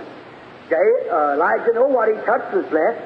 So it wouldn't work for her because she didn't believe that. No, sir. She knew God was in the prophet. She didn't know about the stick. So she said, "As your soul lives, I'm not going to leave you." She stayed right with him. Well, he wasn't nothing to do, put on his coat and take with her. And away they went. Out, down through there, got to the house, and I can just imagine seeing everybody in the yard a weeping and a wailing, that little 10, 12-year-old boy laying on the bed. And I want you to notice, she took him into the prophet's chamber. Good place to take him. Laid him on his bed. So Elijah walked up, and all that confusion, commotion around. He walked in there, walked up and down the floor, laid his body up on the little dead baby. It sneezed 7 times and come to life. Took the baby up. Now, no doubt but what Mary or Martha had read that story, and she knew if God was in His prophet, surely He was in His Son. So she knew if she could get to God's Son, she would know why that baby or her brother had been taken. So she got over to him. Now, when she looked like she had a right to scold him, upbraid him, and say, "Why did you do a certain thing? Why didn't you come when we called you?" But when she got to him, she fell down at his feet and said, "Lord, if thou would have been here, my brother would not have died." See? She never scolded him and said, "Why didn't you come?" And this, that, or she did, the miracle wouldn't have taken place. It's your attitude towards, your approach towards the divine working of God will determine what you'll get out of it. If you come and say, "Well, glory to God, stand there and chew your tree," you come and say, "I'm just going right to you what them holy rollers are doing." "Oh, I didn't see nothing." "Sure. I never seen them. It's a bunch of maniacs. But if you come to criticize, the devil will give you something to criticize. If you come to find good, God will show you something good. It depends on what you're looking for." So they come out. I could see her then. She come up to him. She knelt down and said, "Lord, if thou would have been here, my brother would not have died." But even now, whatever you ask God, God will give it to you. I like that. What you ask God, God's going to give it to you. Now, although He's dead, Lord, He's been dead 4 days. He's corrupted. His body is rotten. Skin worms are crawling in his body. Bugs are eating him up out there in the dirt. I know he's gone. All hope's that way he's gone. But even now, Lord, whatever you ask God, God will give it to you. Oh, I like that. Even now, Lord, whatever you ask God, God will give it to you.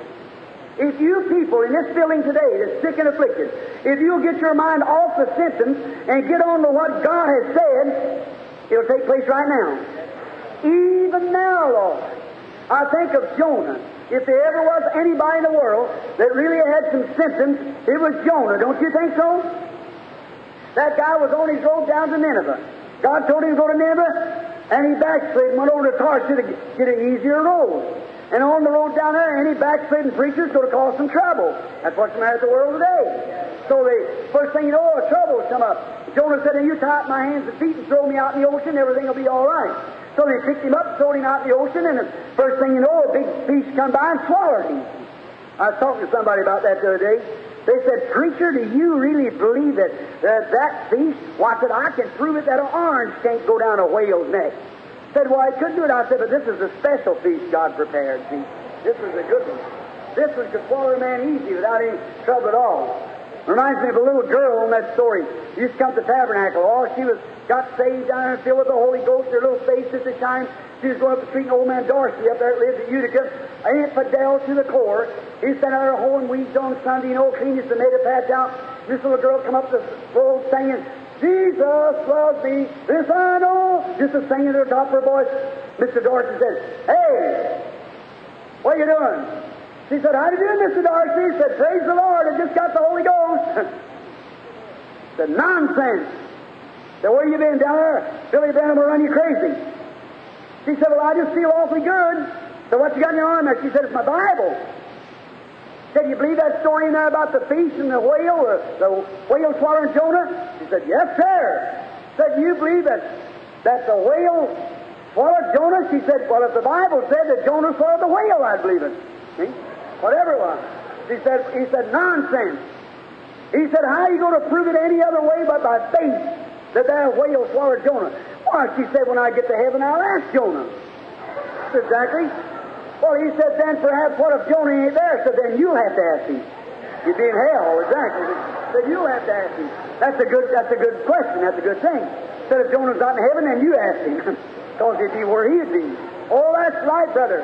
And this Jonah, God had him thrown out of the ship, and this whale swallowed him. I believe it.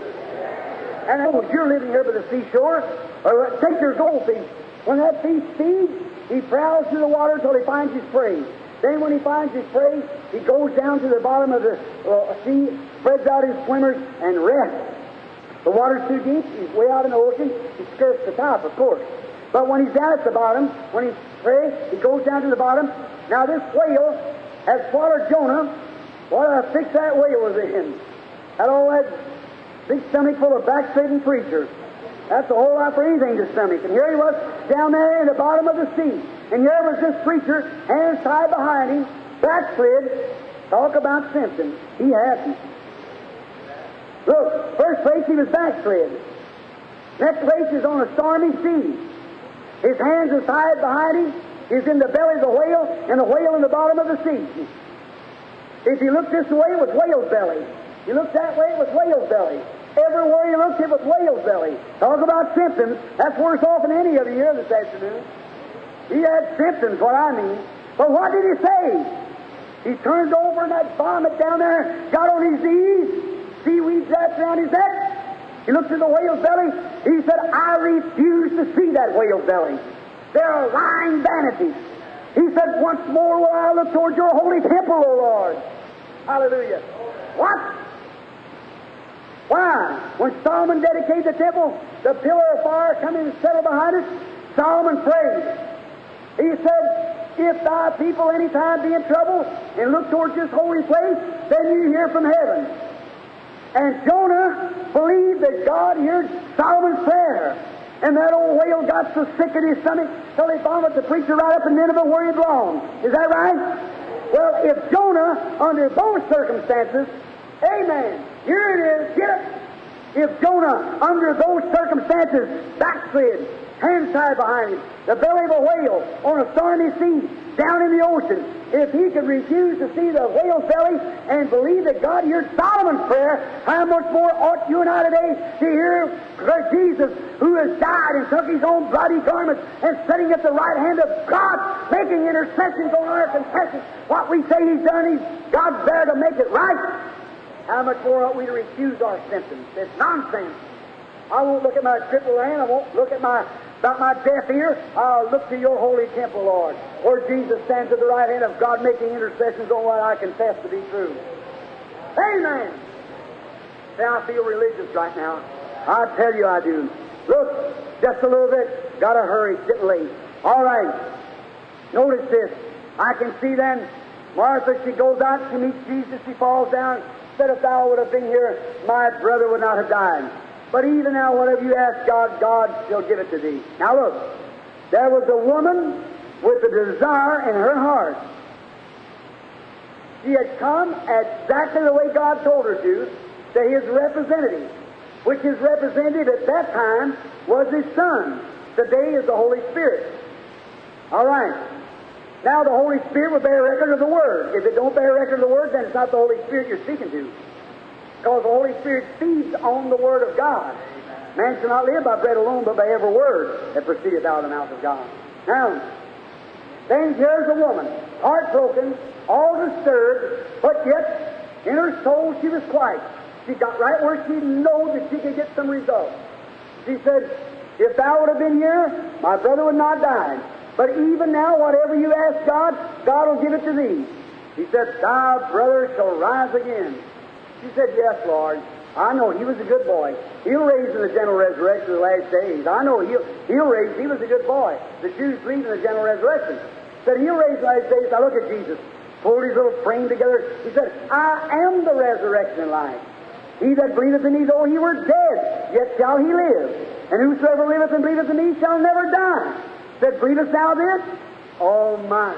There's the question. Here's the woman, right place. The cogs are coming right together. She's standing by God's representative. She's got a desire in her heart, and she's got the right man, the right place, the right attitude, and she's confessing, you are just exactly what you said you was. You're the Son of God that was to come into the world. And I believe that whatever you ask God, God will give it to you because you are His representative. Brother, something's got to take place. Something has to take place. Said, I believe just exactly what you confess to be. I believe that's just what you are. I believe that you're just exactly what you said you was. He said, our brother shall rise again. And Steve's question said to the resurrection, he said, I am the resurrection and life. He that believeth in me, though he were dead, yet shall he live, and whosoever liveth and believeth in me shall never die. And he said, whereas, said, believest thou this? He said, yes, Lord. I believe that with all my heart. I believe that you are the Son of God that was to come into the world. He said, where you buried him? He said, come see. The Bible said Jesus wept. I'm not trying to scold you, but here some time ago a Christian Science woman said to me, said, Reverend Branham, said, your messages is all right, but said you put too much emphasis on Jesus Christ. You brag too much about Him. I said, how could I? I don't know how I could brag too much on Him. She said, well, now look, said you try to make Him so divine and everything like that. When He was a good man, He was a teacher. I said, He was God. She said, He couldn't be God.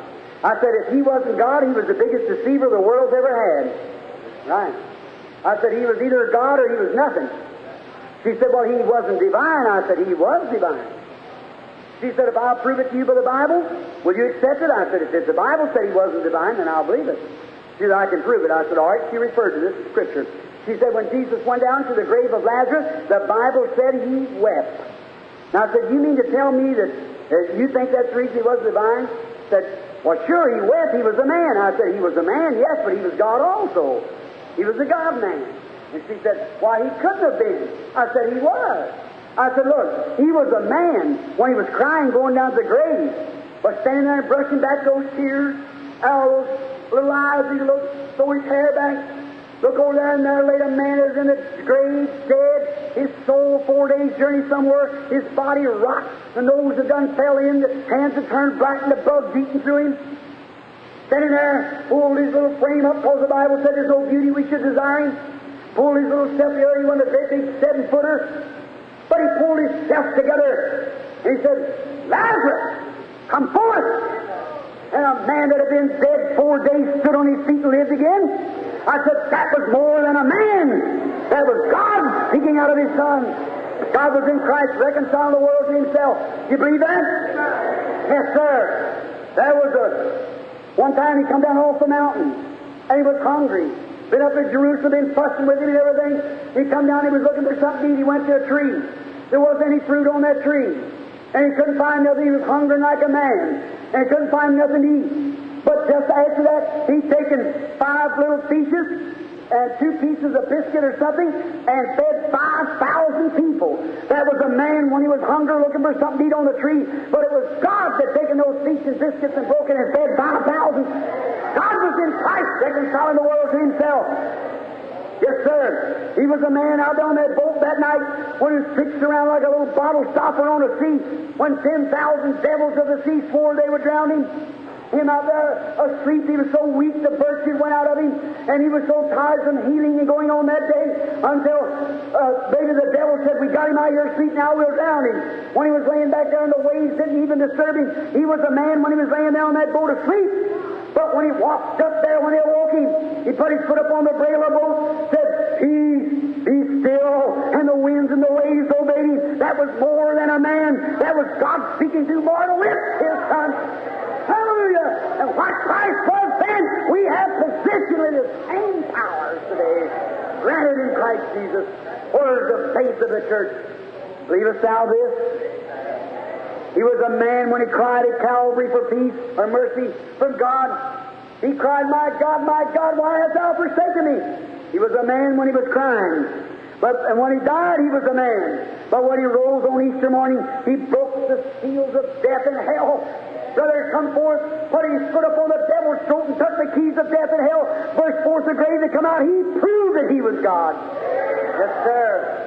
When he was on earth, he looked like God, he acted like God, he preached like God, he healed like God. He was God. God in the flesh. Yes, sir. Now I believe Jesus Christ is the same yesterday, today, and forever. Do you believe us out this? I believe there's a woman one time that spent all of her money for a doctor. She could be cured of none of them. But down in her heart she said, if I could ever get in contact with that man, I'd be healed. One morning, as you desire, so will it be. A little boat pushed into the bushes, and there was a little woman down there. Come down, touch the hem of his garment, is made well of her plague. Believest thou this?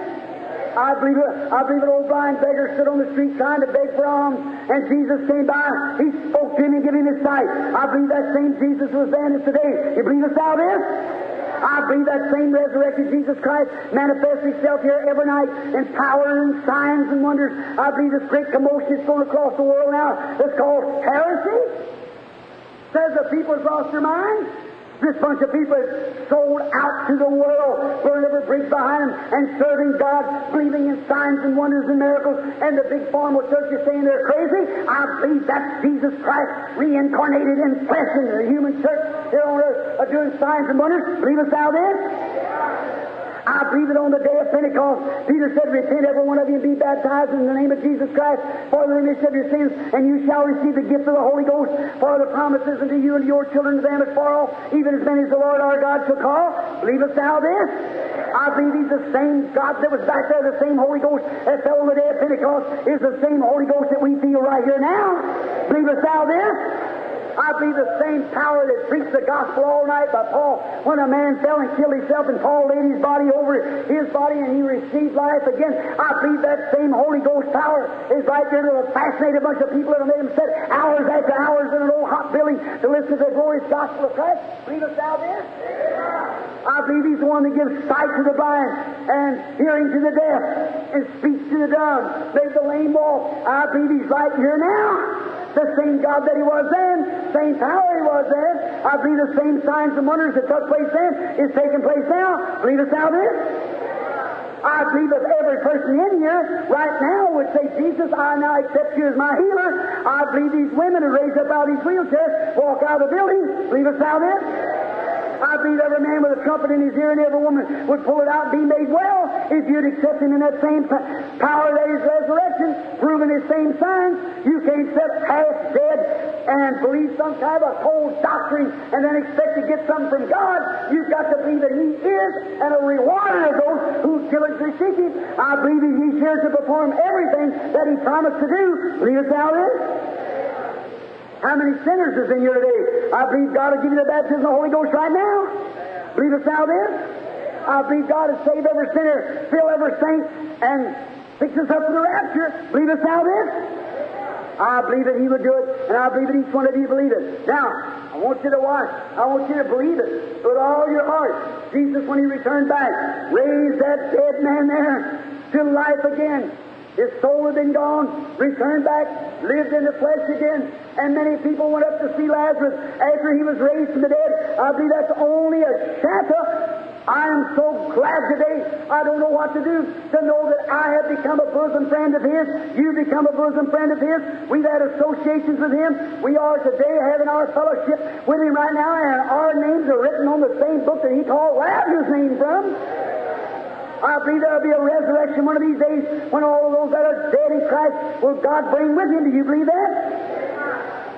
Then, brother, why can't we have an old-fashioned Holy Ghost meeting here in Palm Beach is what I'm wondering. Believe us out of this?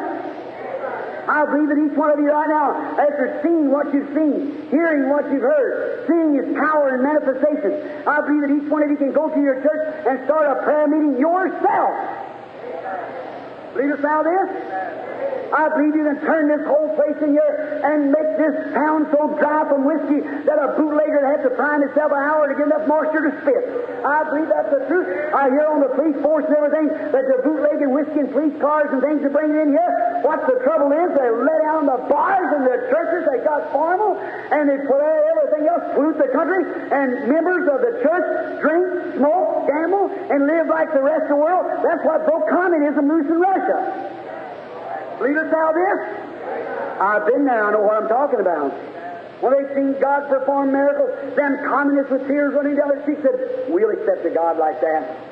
We believe that. Yes, sir. But because the church got away, got formal and indifferent and ungodly, got away denying the power there, just having a form of godliness. The Bible said they would have a form of godliness, but would deny the power thereof. I believe we're living in that time. Is that right? Believe us how this? They'd have a form of godliness, but would deny the power thereof. Now as the Holy Spirit is moving in here, moving over this audience, I believe it right now that anyone has a need of Christ, that God will grant it to you right now. I know my time's gone. Holy Spirit keeps shutting me. Tell me, go, how many has a need of God? Let's see you raise your hands. I wonder if there's a man or woman in here right out raw. Now look, I'm not one of these preachers that believes in this. Going around trying to pet and baby people to the kingdom of God, you make an illegitimate child. You can't come in under the fire gospel. Brother Peter, James, and John, them didn't pull any punches. They preached right out there and said, oh, you generation of hypocrites and so forth. John said, who's warned you to flee from the wrath to come? And brother, they come and was baptized with a score. There's got to be a time where you got to quit babying people. You can't sissify them. That's what the trouble today. Preachers is handle the gospel with ecclesiastical gloves on. That's what the trouble of it today. What we need today is a raw, flat gospel. Tell you you're a sinner going to hell. If you haven't got the Holy Ghost, you're out of the kingdom of God. Right. You can't believe the supernatural because you have never been born again. And when you're born again, you have to believe the supernatural because you're supernatural yourself. Is there anybody in here that's a sinner and wants to be man or woman enough to say, preacher, I've been to the meetings this week, I've watched and seen, I'm convinced that I'm a sinner and I want you to pray for me. Have you got grace enough to raise your hand? God bless you, lady. Someone else. God bless you, you. I want you preachers to look. You don't have to baby people around. Tell them the truth. That's what will stand at the day of judgment. God bless you and God will save you if you're sincere in that. Anybody over here say, I'm a sinner. Preacher, pray for me. I want to be saved. Just raise your hand and say, I want to be saved. Would you raise your hand? All right. In this side. Anywhere around. All right. How many years without the baptism of the Holy Ghost say, Brother Branham, you pray for me. I want the baptism of the Holy Ghost. I belong to church. That's true enough. And I've accepted Jesus as my Savior. But I know I haven't got the Holy Ghost. Now you say, well, I believe I got the Holy Ghost. That isn't it. You know when you got the Holy Ghost. You don't get the Holy Ghost with some psychic workup. The Holy Ghost is a gift of God. And to you, my dear Baptist friend, You've been taught that you receive the Holy Ghost when you believe. Well, that's a scriptural error. Acts 19, Paul preaching to a bunch of Baptists. They were from John the Baptist. When he come through the upper coast of Ephesus, he finds certain disciples, and he said unto them, have you received the Holy Ghost since ye believed? They were disciples and followers. And look, friends, not only that, but they were shouting and praising God and having a great, joyful meeting. Let me tell you, there's where the world's stumbling right now. Look, they was having a great meeting. Apollos had been up there, a lawyer who had been converted and become a Baptist preacher. And he said, have you received the Holy Ghost since you believe? They said, we don't know where there be any Holy Ghost. He said, how was you baptized? Said unto John, said John only baptized unto repentance, saying that you should believe on them that is come, and him that was to come. And when they heard this, they were baptized in the name of Jesus Christ. Paul laid his hands upon them, the Holy Spirit come up on them. They spoke in tongues and magnified God. Is that right? That's the Scripture. I'm not responsible for nothing else but to say what God says. Now, you don't receive the Holy Ghost when you believe. You receive the Holy Ghost after you believe. You receive it after you believe. And it's a gift of God. No faith, no nothing else will give it to you. You can't just imagine you got it. You can't just accept it by faith. It's absolutely a work of God that comes down into the heart and makes known the presence of Jesus Christ. And when you receive the Holy Ghost, then you believe in all kinds of miracles and signs, and not only do you believe them, but you practice them. These signs shall follow them that believe. Repent, every one of you, and be baptized, go into all the world, preach the gospel. He that believeth is baptized shall be saved. He that believeth not shall be damned. And these signs shall follow them that believe. In my name they'll cast out devils, speak with new tongues, take up serpents, drink deadly things, lay hands on the sick and they shall recover. That is the sign of the believer. Believest thou this? That's what the Bible said. The last words Jesus said when he left the earth. Now, if those signs are not following you, then you're just imagining you are a believer. For Jesus said, these signs maybe will follow. These signs shall follow. His last words to address to the church. May God help you while we bow our heads just a moment. Lord Jesus, flatly, bluntly, old-fashioned way, without any scholarship, without any string-tied earmarking, in a poor way, scattered out. But the Holy Spirit has tucked those words and beared them into the hearts of the people out here. There's men and women standing in this building who knows they're sinners and wants to be saved. They asked me to pray for them. For they've been here in the meeting and they've watched signs and wonders, great things taking place. And we know that they are believing. And I pray, dear Father, that you'll, right now, may they in their humble heart accept you as their Savior and be saved. There are those in here, Lord, who belong to church. Thou knowest my heart. We're not trying to tell them to leave their church. We're only trying to get them in such deep sincerity that you'll pour in the oil of Gideon, the balm, and will make them so full of your Spirit until they'll be so salty to the other church members who want to be like them, so full of power. When they get sick, they'll call for them to come pray for them. Oh, God grant it. And when disputes are in the church, they'll be the ones who sits in a home and prays and seeks God until it's all smoothed out, covering it with prayer, with a hunger in their heart to see the church of God move on. God grant these blessings to the people. We know that soon we're to pass from this life. We've got to give an account for our lives. And I ask you to be merciful to these. Now, while we have our heads bowed, I wonder if those who are sinners and would want to accept Christ, now every head bowed, every eye closed, let this be the Holy Spirit and myself. I wonder if you just stand up to your feet. Say, Brother Branham, I've been here this week and seen signs and wonders through prayer of healings, miracles. I've been in the meetings, I've seen these great things happen around this place. The deaf hear, the blind see, the dumb speak. I want to accept Christ as my Savior now. Would you stand up, just stand to your feet wherever you are? You say, I want to make a this now, say, in my heart, God knowing my heart, now, after you believe that He's there, now my spirit will not always strive with man. See? Now, if you believe He's there, now it'll be twice as hard for Him to come back again. Now, will you stand and say, remember me, Brother Branham, I'm standing now. I'm wanting to accept Christ right now as my Savior. I'll turn my back on sin, and from this day on, I'm going to try to serve God. Sinners who doesn't know Christ, would you stand? Now, those who have those who have the Holy Spirit, want the Holy Spirit, would you stand? Say, I want to accept the Holy Spirit. Thank you. Thank you. Good, all around. Both sinners and those seeking the Holy Ghost. All right? I believe God's going to grant it. Anyone else seeking the baptism of the Holy Spirit wants to be remembered in prayer. God bless you, young man. Sinner, that's right. You're a sinner, that's right. God bless you. Just remain standing, if you will, just a moment. Now, Lord, don't let one of them perish. Please. You see them, you know them, and I pray that you won't let any of them perish. But may they become acquainted this afternoon with that Jesus who called Lazarus from the grave. Grant it, Lord, just now, may the Holy Ghost, who's present and all-powerful to do this work, I pray that you'll let Him anoint them just now with great faith that'll bring the results down to their hearts. In Jesus Christ's name, I ask it. Now, while you remain standing, now those who are sick, stand up and say, Brother Branham, I need prayer for my body. Now, would you stand? You who are in need of prayer for your sickness.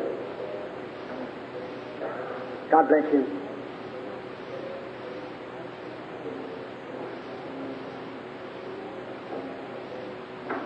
What a marvelous time. What an hour. Just remain just a moment. Brethren, I want you to look over this audience, Brother Vale, Brother Bosworth, Jimmy. I want you to look over this audience for the need. I want you to walk up here with me and hold your hands towards that audience. Put your hands. Ministers up here, I want you to hold your hands towards that audience. Holy Ghost-filled ministers everywhere, hold your hands towards the audience everywhere.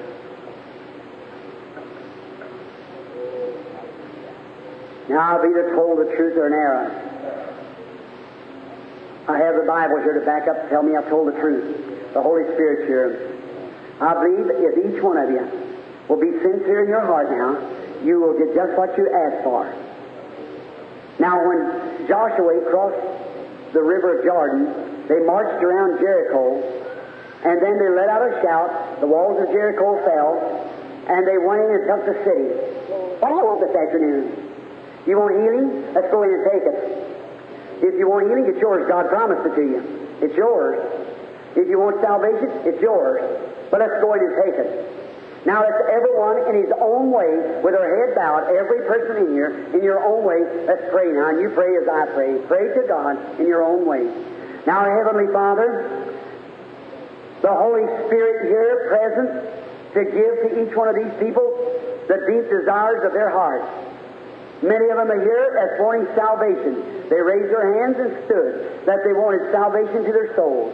I pray, God, that you'll fill each one of them with thy Holy Spirit, forgiveness of sins, and the baptism of the Holy Spirit. And I also pray, Lord, for all these sick people who are standing now, knowing that they're desperately in need and must have deliverance now. And we believe that you're here. You've ordained this day. You've ordained us to be here. And through this last 8 or 10 days, there's signs, wonders, and miracles have taken place. And now, Lord, may each person here forget about all their differences and now accept you. That's now. May they say, I don't care what the world says. I don't care whether they call me a holy roller, whether they call me a religious fanatic. I am now coming to Jesus Christ in the power of His resurrection, and I'm claiming by faith right now my healing, my salvation. And Lord, I'm going to give you praise like they did at Pentecost. I'm going to stand there and praise you and bless you until you give me what I'm asking for. I'm now committed to you, Lord. And in the name of Jesus Christ, the Son of God, may the Holy Ghost drive back every power of the devil, and may each person be filled with God's presence in Jesus Christ's name.